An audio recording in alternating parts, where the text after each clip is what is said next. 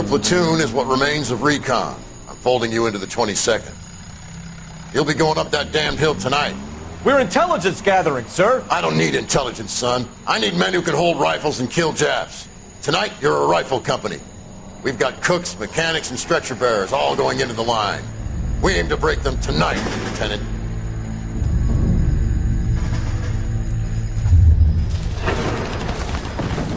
Cole war doch schon mit seinen normalen Aufgaben überlastet. Good to see you, Hank. You too, Cole. How's your war? Not quite what I expected. As long as I live, I will never get over that sound. Hey, who's that medic? He'll be killed going out there. It's Sheldon, the guy from the auserkorene bridge. That guy's got no fear.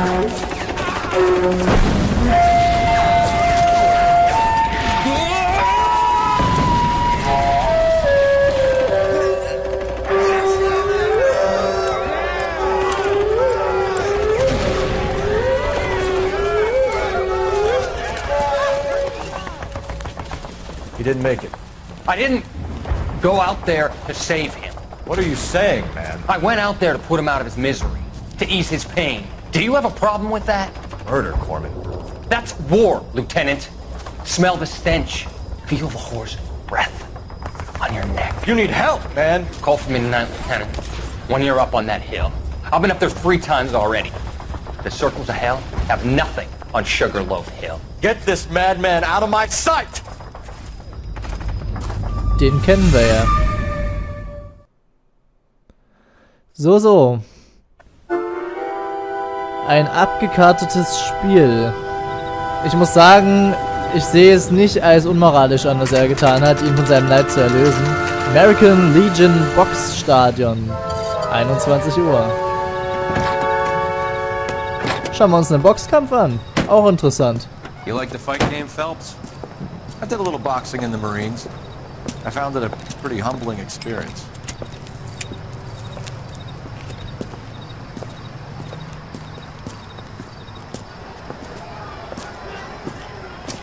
Fix you a sandwich, buddy?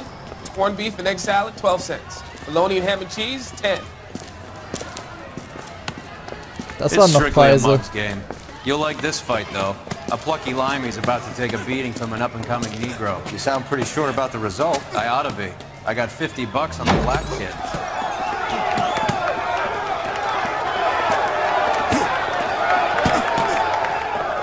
Let's get a ringside seat. Ich glaube, hier wird gleich jemand sterben.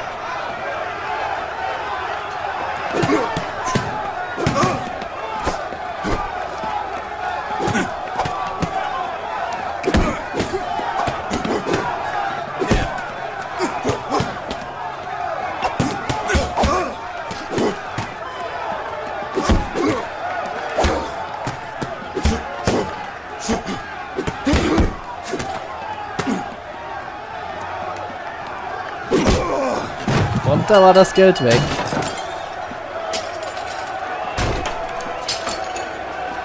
Verzockt.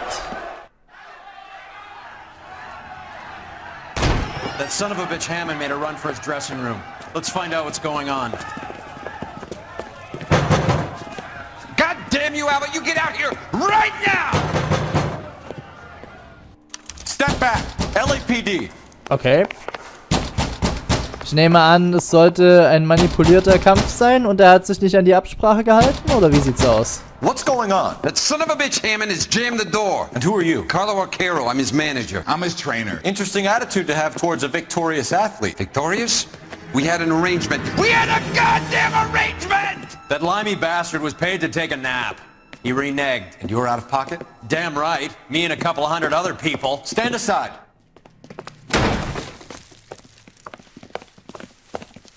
He squeezed out the window. I'll put an APB out on him. Why would we do that? He won the fight fair and square. To prevent him from getting clipped. He was paid to flop. There was big money riding on this So are fight. we here because you lost money, or because we're investigating a prize-fighting racket? Very funny. Look around and see what you can find. Which is Hammond's locker? Over by the pinboard, second from the end. Irgendwie war es zu erwarten, dass das auf Manipulation hinausläuft und dass er jetzt sehr gefährlich lebt.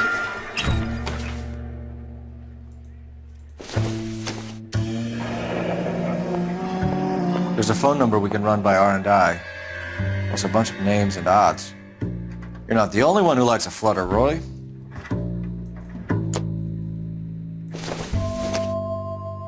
Tape. Für die Handschuhe wahrscheinlich.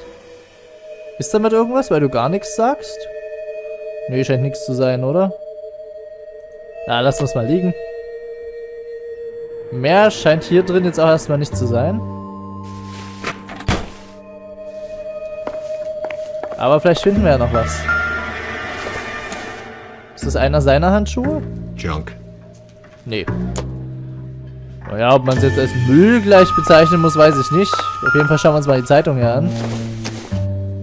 Alienist Fontaine. Psychiater Fontaine arbeitet selbstlos, um den Schwachen zu helfen. Schauen wir mal rein.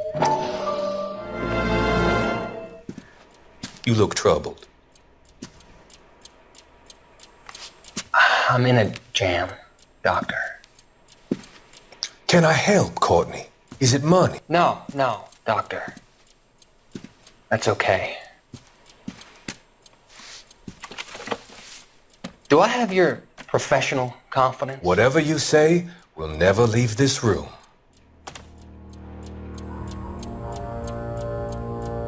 I talked some of the guys in my old unit into doing something, and it's gone wrong. I guess I did it for the wrong reasons, for short-term gain. We came home from China on the Cool Bridge. The morphine robbery. That was us. I thought I could get the guys a fair share. Some sort of benefit for the sacrifices that they made in the war. Those guys deserve it, Doctor. Oh, I'm sure they do, Courtney. But the deserving aren't always rewarded. Tell me about it, Doc. We shifted our stuff onto this mob-connected guy, and it's been turning up all over town.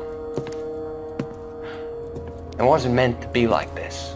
The presumption was rather naive, Courtney. I know that now, Doctor. But people are dying. Might I venture a few questions? Sure. Do your underworld contacts have all the morphine? No, they don't. We doled it out, hoping we could control it. Are they pressing you for further allocation? That's the polite way of putting it, Doctor. I may be able to help you, Courtney. Thanks, Doc. It helps just to talk about it. I mean, I have a solution that will help you financially and salve your conscience. I'm all ears, Doctor. I will transact to take all the narcotic off your hands. And you can rest assured that it will all be medically administered. I will use the funds that I no longer require for the purchase of medication and invest them in housing developments. Housing? The developments in question are housing projects for former servicemen. Your return will come from the sale of the properties, and your investment will benefit those that you care for most. Does this arrangement meet with your approval? You're a magician, Doctor.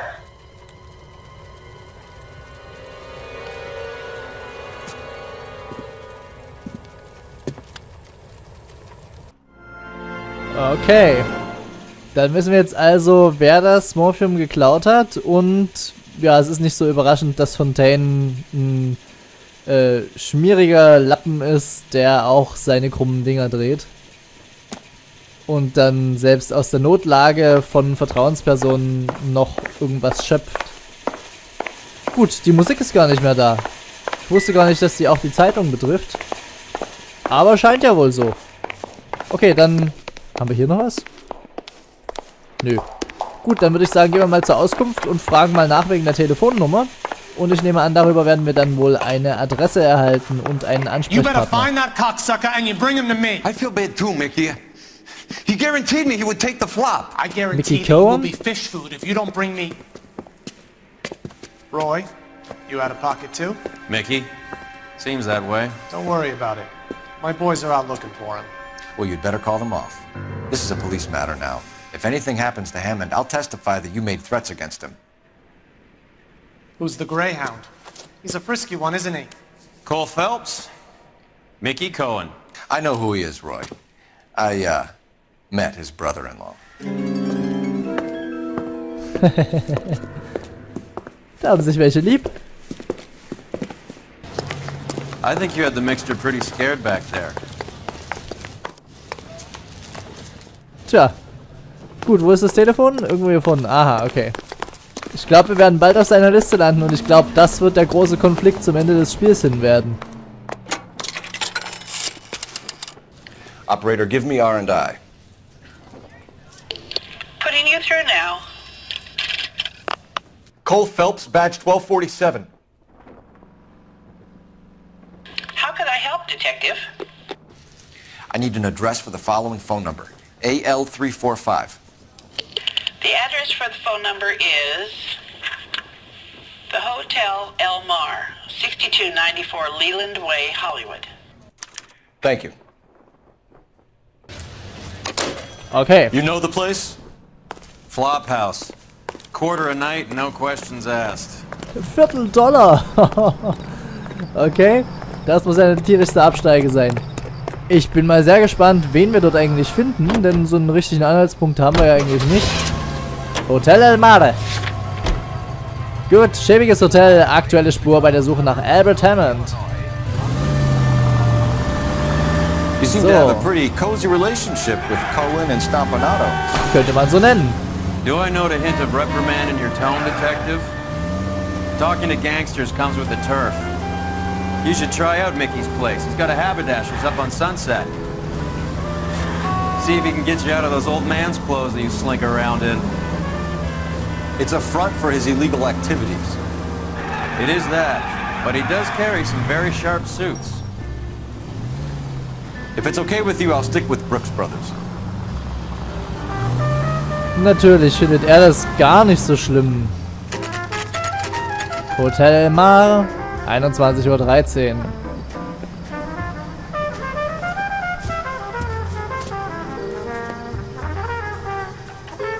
Ein Palast.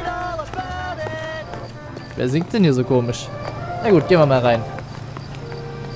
Hey, there's such a thing as Yeah, soap, what do know. you want? LAPD. We're making inquiries into the whereabouts of an Albert Hammond. No one here by that name. You sure? Sure, I'm sure. This isn't the sort of place where people use their real names.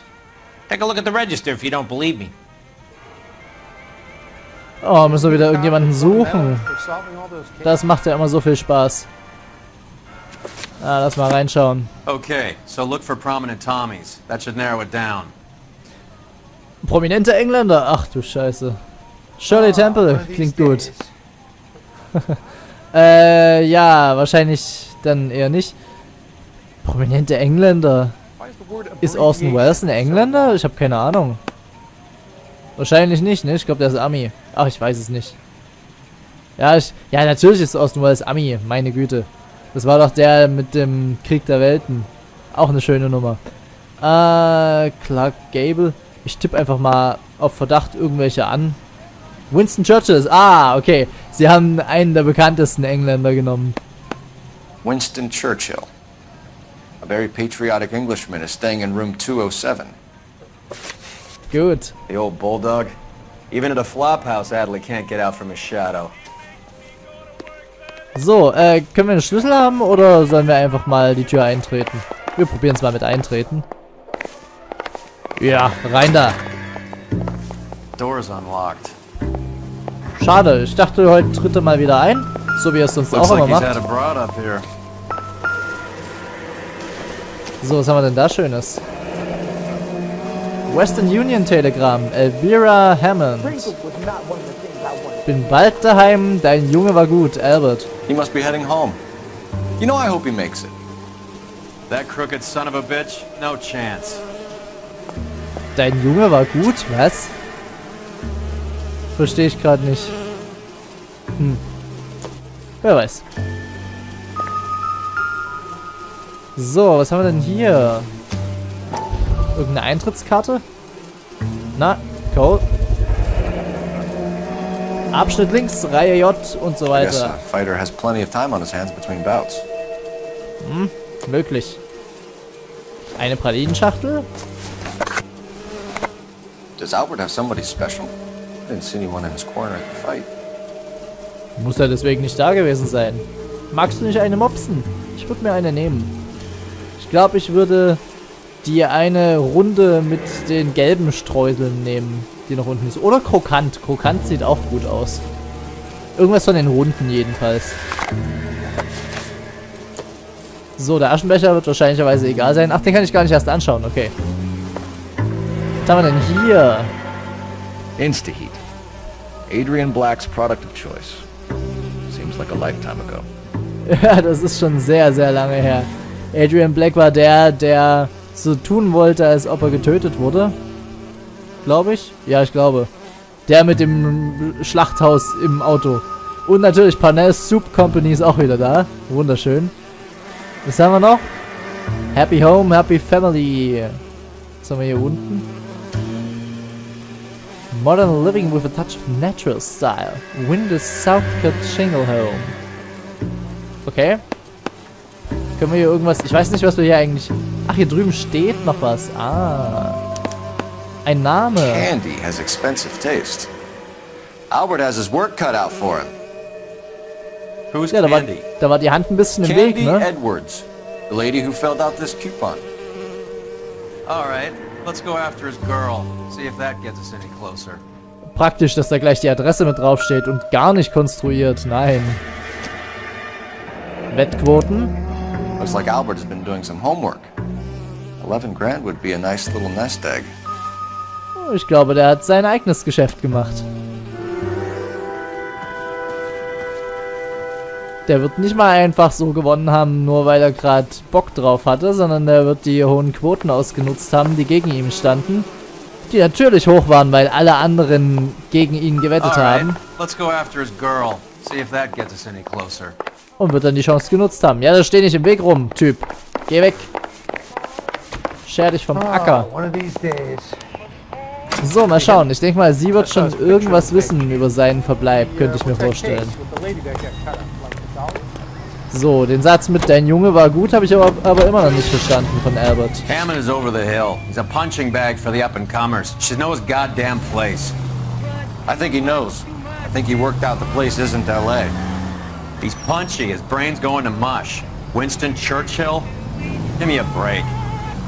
Churchill is a fighter, Roy. Hammond didn't just scribble down the first name he could think of. So, schauen wir mal kurz. Ja, ich schaue jetzt einfach mal auf die Karte. Ist mir jetzt egal mit dem Gequatsche. Okay, wirklich mal wieder Hollywood. Der Stadtteil der kurzen Wege. Wir sind wieder gleich um die Ecke. We all did. Standard training.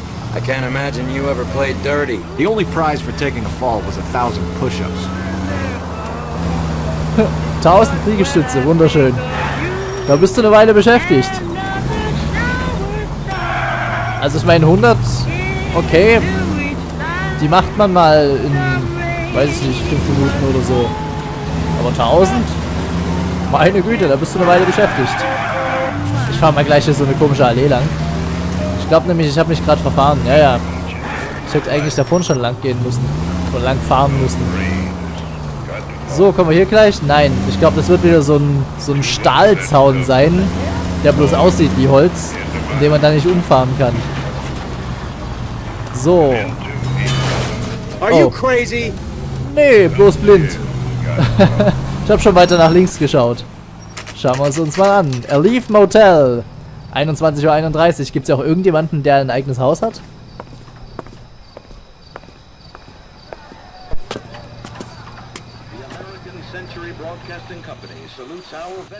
We need to know which room is Candy's. Oh, schauen wir mal rein. Can I help you? LAPD, ma'am. We're looking for Candy Edwards. Apartment 7. You take the outside stairs by the parking lot and turn left at the top. You friends of the Italian guy? Italian guy? Yeah. Sleazy type? Gave his name as Carlo. I didn't like the look of him, but Candy has some funny friends. Thanks. Danke für den Hinweis, seltsame Frau. All these gentlemen callers. Die wirkte irgendwie äußerst komisch, aber immerhin war sie eher hilfreich, das ist ja schon mal ganz schön. Give it up. So. We're missing all the He's gonna fun. fuck Get in both there, of us, Phelps. and you know where he's hiding. Now tell me where he is before I cut you. Oh, halt. I told you I haven't seen him. Wollt ihr nicht noch mehr erzählen? Na gut, dann nicht. Gehen wir mal dazwischen. Like hitting women, do you? We had a This isn't goddamn gonna end well for arrangement! you, friend. Komm schon. Kopfnuss mit Hut und er bleibt oben drauf. So, sie hat's auch schön ausgenockt dabei. Out cold, but breathing. Give her a minute and take a look around. Na klar, schauen wir uns erstmal unseren Bewusstlosen an, den wir bewusstlos geschlagen haben. Ich nehme mal an, die Jackentaschen werden wohl interessant sein.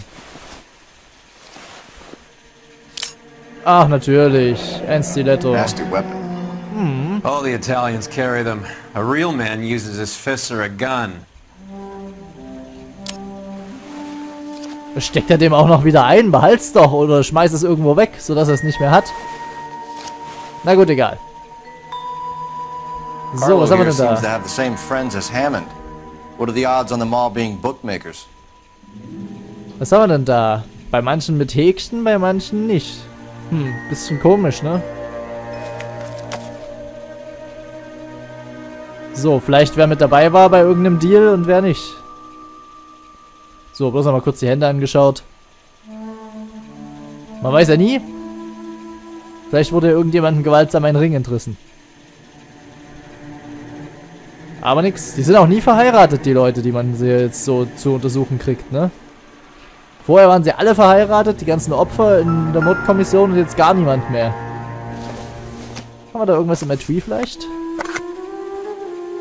Okay. Was ist das denn? Wahrscheinlich irgendein Maniküre-Set oder so.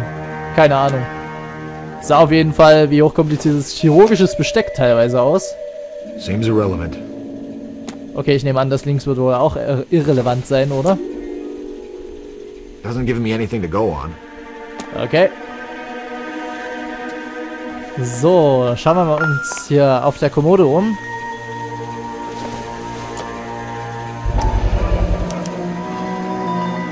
Scania sails from New York. Okay. Achso, konnten wir die vielleicht rumdrehen? Nur noch mal kurz anschauen. Nee, okay. Hätte sein können. Und eine Kinokarte? Kann das sein?